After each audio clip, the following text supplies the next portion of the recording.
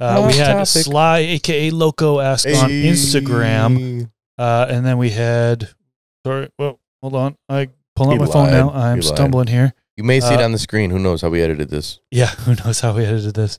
And then we also had somebody on Instagram, CE420, I'm sorry, XCE420, asked a similar question. Okay, so has any of the STF boys tested their plants for pathogens? If so, what were the results? That was from CE420. And then Sly asked, real similar, have you guys dealt with HLVD, hop latent viroid? I thought that we could group those two together. Franklin Fields did. Franklin Fields had hop latent. They were in the news like shortly after. Yeah, it was a thing saying how bad it is in Michigan, and they were on the front page of USA Today.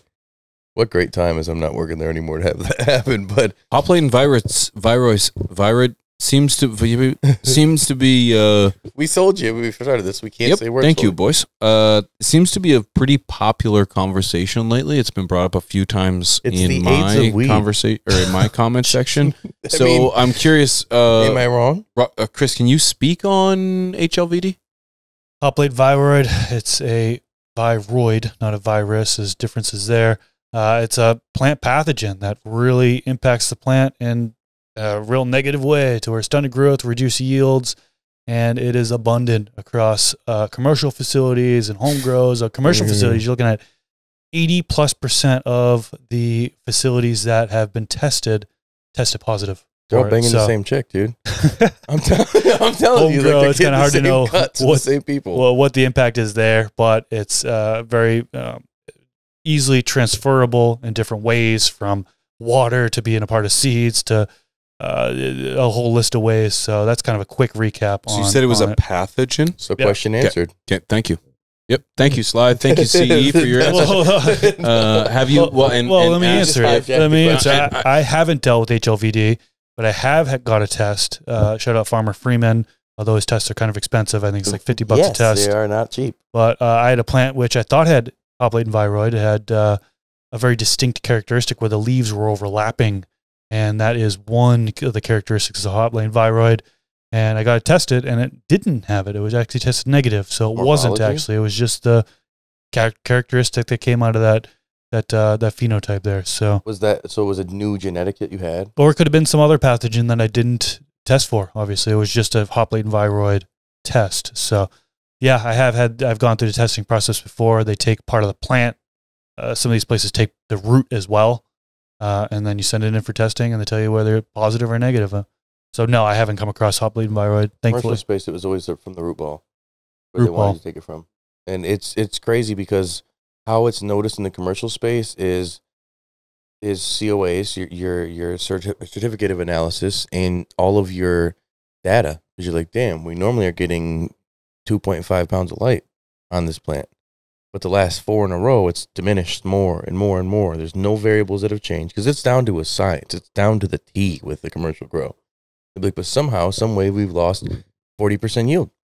Like, what happened? That's when usually it triggers the testing that comes into place. Myself, I haven't dealt with it. Been thankful, but in the commercial setting, I've seen it. To be clear, Franklin Fields didn't run into it like much at all until they got some cuts from other facilities and other people. That's where it comes into play. Is they don't realize they have it. They spread it around. This was the 80s all over again. Shout out Magic Johnson. He made it through. It's just dangerous because you don't know if you have it because it's not always visible. So it's like you kind of have to spend the money to get it tested. The big thing I've noticed with a lot of people is they're claiming, and I haven't seen it myself, that it's coming from seeds. So the source of where you're getting your seeds, like you can get it in seeds too. It's would be systemic then at that point. Hereditary. Hereditary. What would it be? What's say it again. Word? I zoned out. Working. The seedling. So the baby, the offspring. Yeah. About would it be? It's systemic then. What the fuck about it? He's like, what about it, man? He's like, I don't care. What it's answer Sly's question. Would the seed, the offspring of something that has HLVD? Could it have HLVD? Yes, absolutely. So that's where people are being paranoid and thinking it's being spread around potentially intentionally. Yeah. You know, and this is something to almost be like, now we are the only ones with good genetics. Ha ha. Latent Viroid is totally like, if you guys want to see a whole episode on it, comment down below. We have enough to talk about Latent Viroid. That's a whole episode, and we should definitely do one of those. Diseases, I think it's overdue. Diseases in general. There's a lot to say. We have a couple experts that we could get on the podcast as well. So we're going to keep it moving with the questions here. Good idea. Yeah, when Mrs. P and I first started dated, I was tested. Came back negative. Good. Good. Still clean? I haven't had HLPD. Good. This FTS clip was brought to you by AC Infinity, leaders in garden innovation. Use discount code TheStash15 at checkout to save some money on your order. From the Stash Podcast.